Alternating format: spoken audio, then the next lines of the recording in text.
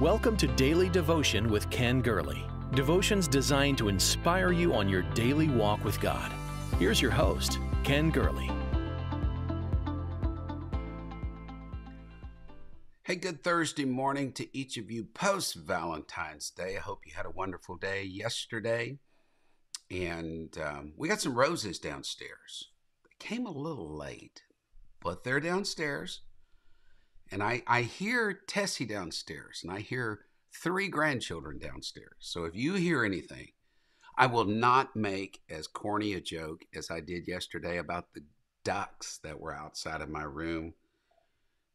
I said they're not all they quacked up to be. I will not make that corny of a joke.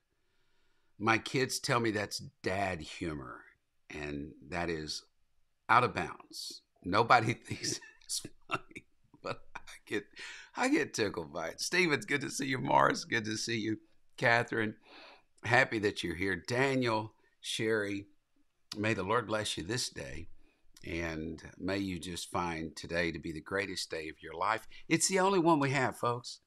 This is the day the Lord has made, and I will rejoice and be glad in it. Some of you are encouraging me, saying it's funny. My kids would look at you, roll their eyes, and say, "Don't encourage him." Okay, I'm just passing that along to you. And I don't know what rolling eyes are in emoji language, but you guys can figure that one out. I am real happy today about just today's subject. I woke up early this morning just thinking about the coming of the Lord. And just thoughts started flowing through my mind and my spirit, and a lot of walking down memory lane and reminiscing and growing up in this thing and messages that we heard. And Charlene, I will not mention the name of, because they are regular participants on the Daily Devotion family. They're out there. Now, if they want to confess who it is, who am I to say you can't confess? But I was at a children's camp when I was a kid, wearing my t-shirt and my Husky jeans and just sitting there with all the other hundreds of kids and not really paying attention, didn't get enough sleep the night before. But this evangelist was up there preaching, and he had a guy sounding a trumpet. Or hold it, let me back up. He said, you have fire drills in school. We're going to have a rapture drill this morning in children's camp, a rapture drill. And he'd have us jump up and down, and like the rapture was taking place. And then he said, but one of these days, the trumpet's going to sound. And when your feet leave the ground, they're not coming back. And about that time, he had a guy stationed somewhere in a balcony or somewhere, and he blew a trumpet. And that scared us as kids and woke us up, really. And then we looked back up on the platform, and he had a harness. We didn't know this. He had a harness attached to him. And they started ratcheting him up. And he said, "Oh, this is it, kids. This is a rapture. I'm leaving. We are leaving the world behind." And then he looked out and said, "But none of you are leaving. All of you have been left behind." I'm telling you what they did to us kids. Of course, the altars flooded, and we couldn't sleep at night. There was a lot of calls home, and yeah, that was our raising, folks. We were raised in the rapture-ready generation. One thing frightens me, yea, two, and that person, by the way, is that person that did that inflicted this cruelty on children, is a Daily Devotion member. And if they identify themselves, you tell them what you think about it, all right? One thing, yea, two, frightens me. The first is that we forget things that matter, past lessons, past revelations, past teachings.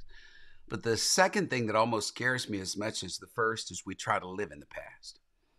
I don't know how to say it, but just go ahead and say it, all right? Sentimentality and nostalgia can be deadly. They can arrest spiritual development. That people try to live in the past. Jesus said, no man having drunk old wine immediately desires the new. Why? Because Jesus said they will say the old is better. And that's a dangerous philosophy when it comes to our walk with God. to say the old is better. And I believe in the old paths. I believe in the old landmarks and those old altars and the voice from behind saying, "This is the way, walk ye in it." But I also know this: if each generation does not get it for themselves, then the church is one generation away from extinction. So even though, excuse me, I love our history, I love our heritage, and you'll hear me mention it time and time again, I will today. I know the danger of living in the past because it can foster a form of spiritual exclusivity, spiritual pride that can be deadly. That's why I sing the songs with the next generation. I had my songs. I love my songs. Let them have their songs. So long as they lift up Jesus and have some good doctrine and teaching in them, let them have that fresh, up-to-date relationship with God. And I find myself these days, when I'm singing to myself, humming an old song, I find that I'm singing the songs of the next generation, but nothing quite reaches me like the songs of my youth, my teen years. I sometimes think first generation people have a advantage. They come into the church with a messed up life, get a testimony. They don't have a secondhand experience. They can truly say, "I once was blind, but now I'm seeing." But even knowing that I'm averse to elevating the past. I'm about to go into the past. Can I just do that for a moment? Let's start with a reminder. Paul liked to remind people. Peter liked to remind people. And just a reminder. The many, many songs we once sung about the coming of the Lord. To that old Hawaiian classic, Aloha Oi, Jesus. Or here's this one. He's coming soon. He's coming soon. With joy, we'll welcome his returning. Or that one we sang that was a little peppier. Is that a word, peppier? I don't know. More peppy? Peppier? You grammarians help me out there. It was peppier. Jesus is coming soon. Morning, night, or noon. What about this one? We'll be caught up to meet him in the air. This was a old camp meeting classic. We're all going up. We're all going up. We're all going up in the first resurrection. Or what about I'll fly away? I grew up in a day where we sang a lot about the coming of the Lord. Or what about that one of my generation? Could it be that this would be the day that starts eternity? Or that old Andre Crouch song, "It won't be long. Soon we'll be leaving here." I love these lines. Count the years as months. Count the months as weeks. Count the weeks as days. Any day now, we'll be going home. Wow. Rapture, resurrection, eternity, those were common themes in my childhood and in my teens. There was a book that came out about 20, 25 years ago, Whatever Happened to Hell. Nobody talks about hell anymore, but it's still there. Few talk about the rapture, but it's still there. Pentecost came into its own in the 20th century. In fact, Pentecost dominated the 20th century. The people persecuted at the century's beginning were praised and imitated at its close. 600 million people alive at the end of the 20th century claimed to have been spirit-filled. One of the early catalysts, though, and I think we forget, we sort of think that doctrine is, okay, we believe in this, and we believe in this, and we believe in this, and it's sort of not all cohesive, that there's no cohesion with what we believe. But one of the early catalysts for the Pentecostal movement was an ardent, I'm going to use a big word, premillennialism. combined with a dispensationalist view. Early Pentecostals believed that the outpouring of the Spirit in 1901 signaled the closure of the church age and prepared the last day church for world evangelism. Yes. Now, Jesus would then return, set up a literal 1,000-year rule of Christ on earth. All of it would fold into eternity. That belief that Jesus is coming soon was reflected in the Pentecostal mission, strategy, the music, lifestyle, theology. There are 30 plus New Testament passages that link our expectancy of the Lord's return with evangelism. Wow, he's coming soon. What we do, we must do quickly. With the way we treat one another, an evil servant says the master delays his coming. Wow. And our holiness. Paul said in Titus 2, the grace of God that has appeared bringing salvation to everybody teaches us to renounce ungodliness, worldly passions, to live self-controlled, upright, godly lives in this present age. Why? Waiting for our blessed hope, the glorious appearing of our great God and Savior, Jesus Christ. In other words, our anticipation of his soon return is what prompts us, Randall, Melissa, it's what prompts us to live as we do. The soon return of Jesus, it was one of those ligaments, one of those tissues. You know, it was in Ezekiel's vision, the bones came together, then the flesh. The soon coming of Jesus was like the ligaments and the tissue that held the structure together. It's why the early church saw such great revival, is they believed they had such little time. The soon return of Jesus was a dominant force in our movement. Let me just say it like this. Linda, Miriam, you show me a church today, show me a group of people, show me a child of God that lives in nearness and anticipation of his return. You may see Don and Diane come on here all the time. Could it be the day? Could this be the day? Yes, it could be. I get up every morning to do this daily devotion thinking this is my last devotion. Not necessarily because I'm going to perish and waste away or something will happen to me that I can't speak.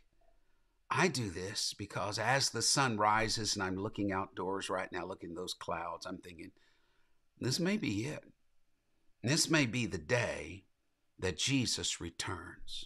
You show me a church, you show me a group of people, you show me a person that lives in the nearness of his return, and I can pretty much tell you that that church is reaching their world.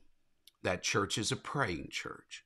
That church preaches doctrine and teaches doctrine. That church treats one another right. That church not only talks the talk, they walk the walk. Because he's coming. He's coming very, very soon. In fact, I would tell you this. One could say that the entire church age, I mean, we think it's existed for 2,000 years, but you do remember a day is with the Lord as 1,000 years. Just 2 days in the Lord's sight.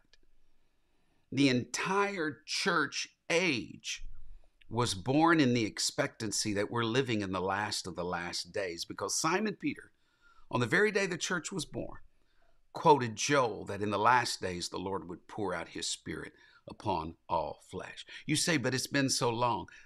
But oh, Brother Ashcraft, I know it's been 2,000 years since he first came, but he's coming again. He that shall come will come. He's coming soon. Isn't that the close of the book of Revelation? Behold, I come quickly. I'm even at the door. He's coming soon. Oh, yes, he is. In fact, I would say that your church, if it's having revival, your church, if it's seeing conversions and people shaking free from habits, I can promise you that some of the connective tissue, the flesh, around the bones of your church is the anticipation that Jesus is coming soon. I had to give you all of that to explain this title, Has Jesus Already Come Back? I was reading a verse of scripture in 2 Timothy. It's Paul's last letter. It's the last letter he's going to write, and then he's exiting this world. He wrote, Hymenaeus and Philetus. Hymenaeus and Philetus. They're spreading something. It's consuming people like gangrene, like a canker. That's King James Version. Hymenaeus and Philetus have erred concerning the truth, saying that the resurrection has already happened. And they're overthrowing the faith of some. Let me just set the stage here. Nobody walks into false doctrine without being enticed of their own lusts. It's never just someone else's fault that I walk into false doctrine. There's some weakness on the inside of me. You'll find that Hymenaeus is also mentioned in context in another area of Paul's writings with Alexander the coppersmith, who did him much harm. In other words, once you start moving into false doctrine, it's something inside of you that you are drawn away by your own lust. You show me a person that goes deep into false doctrine, having known this truth, and I will show you a person that was not just deceived, but they had something on the inside of them. You remember what Jesus said about Satan? He has nothing in me. A person that goes into false doctrine has some foothold, some bridgehead, some area of their life that is not really given over to the Lord Jesus Christ. And they're drawn away into that false doctrine because it feeds something on the inside of them. So when Hymenaeus and Philetus began to spread around, the resurrection's already happened.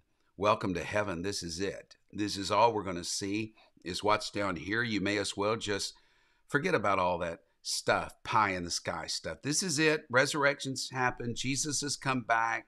Resurrection's not in the future. It's in the past. And Paul said this doctrine, this teaching, this idea that Jesus had already come back was consuming people like gangrene. And since the resurrection is associated with Christ's return, they were basically saying, Jesus has already come back.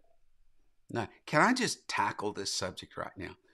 Because as strange as this sounds, there's a group of people out there that they believe we're in heaven right now. In fact, they mock the idea of that Foursquare city, of the coming kingdom. There are people that actually say Jesus has already come back. But our Lord said that no man knows the time of his return. His prophecies in the Olivet Discourse, Matthew 24, they've not all been fulfilled. He stated clearly 8 things have got to happen before he comes back. False Christ will appear and deceive many. Christ means anointed one. False anointed ones will come and deceive many. There will be wars and rumors of wars. Yes. World War II alone, over 30 million people died, including 6 million Jews. A fact that even today many people deny. There will be famines and pestilences and earthquakes. This is the third sign. And you can look at the charts. Earthquakes are proliferating as never before, showing up in places they've never been known to be before. There will be worldwide persecution. The church would be hated of all nations for the name of the Lord Jesus Christ. Are we seeing that? Where Christianity is the oldest in the Mideast, in the Mesopotamian Valley. Right now, Christianity is nearly extinct in some places because it's been driven out by other ideologies. Wow. Widespread betrayal. Verse 10 of Matthew 24. Betrayal is the fruit of persecution. When people start being persecuted, you find out who's really got it in their heart. Can I just tell you this? I was always told that one of these days we're going to have to stand up. We're going to have to defend the name of Jesus. And if we stand for the name of Jesus, we're going to be burned at the stake, crucified, head chopped off, something like that. But could it be that our standing up for Jesus is a day-by-day thing, holding on to the truth? Because in the last day, there's going to be a betrayal. Then false prophets will deceive. Deception is going to be so common in the last day. Someone said of Christianity, I believe it was the former Soviet leader Nikita Khrushchev, that Christianity in America is 3,000 miles wide but a half-inch deep. Yes, we've got nominal Christians, Christians in name only, that are so deceived. They couldn't tell you the plan of salvation. They basically believe that Jesus wants them to be happy, and whatever they want is what Jesus wants in their lives. We're seeing that. We're seeing that. Deception, widespread lawlessness, and lovelessness. This is the seventh description. Lovelessness, lawlessness. Oh, we're there. The God-ordained institutions are being turned upside down within this decade. We are in the last of the last days, so no, Jesus hasn't already come back. And then finally, the gospel must be preached to all nations. This means that the gospel must be preached to the entire world before the second coming. Although there's disagreement amongst probably even those of us on this daily devotion right now about the exact timing of the Lord's return, there's very little disagreement with us that Jesus is coming back. He has to come back. He's coming very, very soon. Recent research into the beliefs of early Pentecostals revealed their restorationist tendency. Parham, Seymour, Bartlett, and others believe that the outpouring of the Spirit 100 years ago and the continued outpouring today is God's way to restore the church back to its pristine state, not primitive state, its pristine model state in the book of Acts. That the Lord is restoring the doctrine, the Lord is restoring the practices. Yes, and one thing those people believed, they believed that Jesus is coming soon. In fact, they believed in the early church that Jesus was coming back. Read 1 Thessalonians. You can find a group of people that were rapture ready, that began to be overwhelmed by the idea that people were dying and Jesus had not yet come back. And Paul had to assure them that here's going to be the order of the resurrection. The dead in Christ shall rise first. Then we which are alive and remain will be harpazo, caught up, raptured to meet the Lord in the sky. And so shall we ever be with the Lord. Now, Jesus has not already come back because that has not happened yet. Well, I feel the presence of the Lord in this. Those early Pentecostals believed that the outpouring of the Holy Spirit with the evidence of speaking in other tongues, they believed that was for the evangelism of the nations. Yes, they believed that all of the spiritual gifts that started coming on the church were to restore what they once had so that they could take the gospel to the whole world, that his name would be preached until the end of the age. So why am I saying this? Excuse me. Our message that Jesus is coming soon, our message that what you must do to be prepared for his return is to obey the gospel. You died to your sins as he died on the cross through repentance. We are buried with him in baptism, rising, calling on the name of Jesus, and being filled with the life-saving power of the Holy Ghost. For if this same Spirit that raised Jesus from the dead dwell in you, it will quicken your mortal bodies.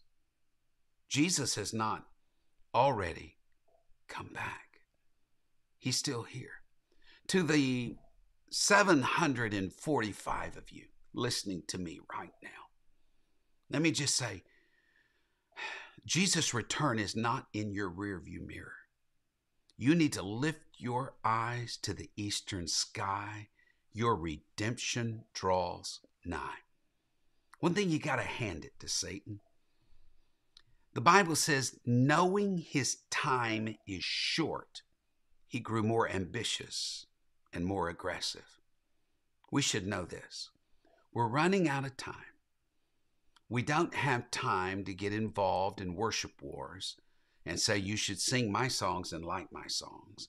We don't have time to say, you need to come back with me how it once was when I was a child. Don't have time for that. That is a waste of energy and effort, and it's confusion. But what we do have time for is saying that old message that began 2,000 years ago, that I heard as a child, is still just as good today. Jesus is coming soon. Could be morning, night, or noon. Could be at midnight. The cry sounded, go ye out to meet him. I know 2 will be in the field. 1 will be taken, the other left. 2 laying in the bed, 1 taken, the other left. Stop and think about that. 2 in the field working during the day, 2 in the bed, it's at night. This means it's going to be a global harvest. It's going to be daylight somewhere. It's going to be night somewhere. It's going to be a global rapture that lifts people off this planet. He's coming soon, folks. We're going to meet him in the clouds. We're going to be there, and it's going to be very, very soon. Has Jesus already come back? Hymenaeus and Philetus in 2 Timothy said yes, he's already come back. But he's not already come back. He's coming soon. Don't fall for that lie. Don't fall for that deception. Don't live any way you please. You have this treasure in an earthen vessel. Pour it on somebody, because he's coming, and he's coming very, very soon. Feel that with all of my heart. I want you to share this with somebody. I really do. I really do. There may be a prodigal out there somewhere. It may not be the thought of home that brings them back. It may be the thought that Jesus is coming soon. We saw that back during 1988. We saw prodigals come back home because they thought Jesus was coming back. May that awareness come back and grace them. Share this with others. Like, follow on Facebook, subscribe, YouTube. Wow, what a great day. Peggy, Deborah, this is our day. This Hardy, Linda, Kurt, this is our day. Thomas, our day. Rise up and declare he's coming, and he's coming very, very soon. God bless you. I look forward to seeing you again, maybe tomorrow, but it could be today that this is our last day to be here. Let's live that way. In Jesus' name, God bless you. Thank you for sharing in Daily Devotion with Ken Gurley. We pray this ministry has been a source of encouragement and strength to you. Please be mindful that your financial support enables us to meet with you each day. To give a donation or connect with us, visit our website at kengurley.com. There you will also find the latest books, podcasts, and resources. Blessed 90 Days to Change Your World is Pastor Gurley's latest book. You can get your copy of this life-changing book at kengurley.com. May God's favor rest on you in every way until we meet again.